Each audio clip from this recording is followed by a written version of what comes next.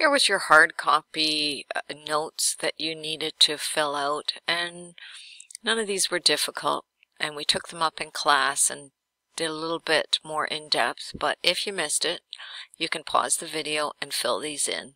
And I'm just going to slowly scroll down, and you can pause it to get the answers.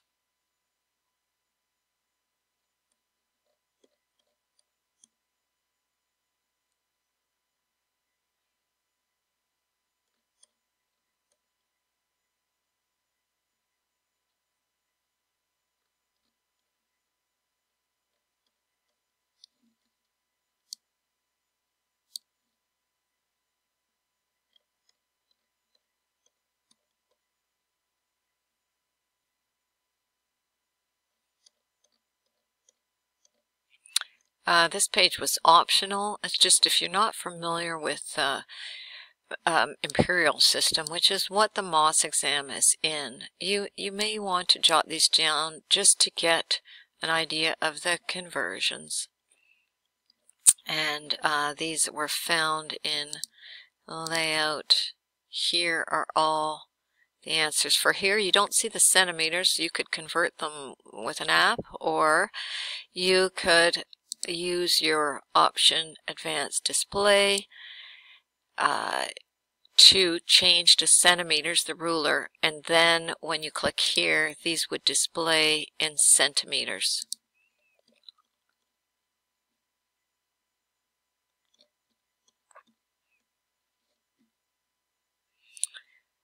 This page was just about making sure that people knew that there's different tabs on here.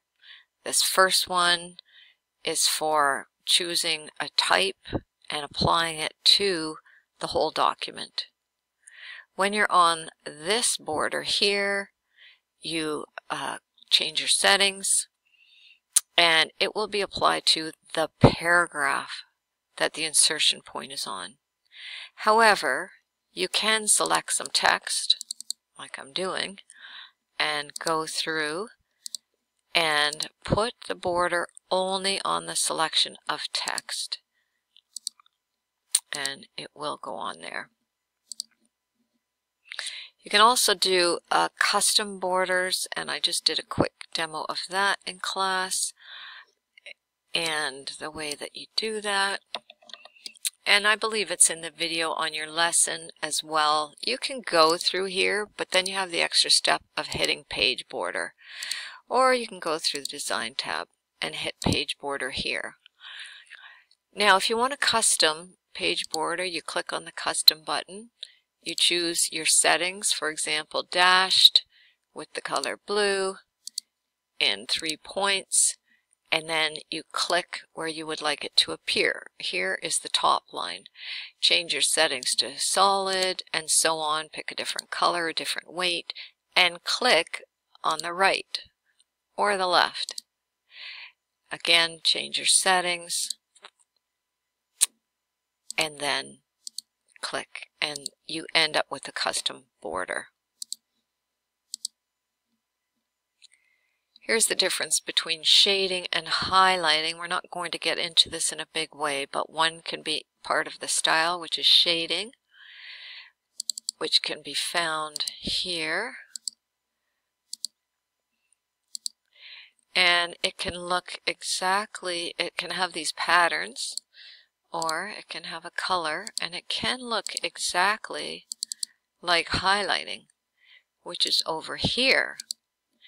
And that is what the difference is, just that shading can be part of a style and highlighting can't, and also those extra patterns in the shading. These you can find just by hovering on the commands. All the answers are in here for this one.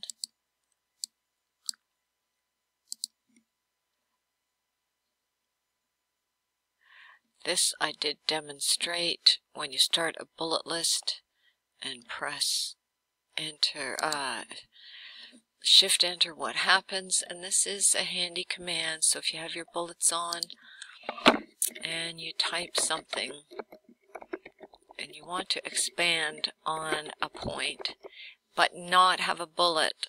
Shift Enter is called a soft return, and it lets you get an extra line. If I press Enter now, I get my bullet back. But here at this point, I press Shift Enter, and you can see that there's a different symbol when you press Shift Enter. We call that a soft return or a line break. And it does take you to the next line, but it doesn't include the bullet. And that's as far as we got today, was the end of this list.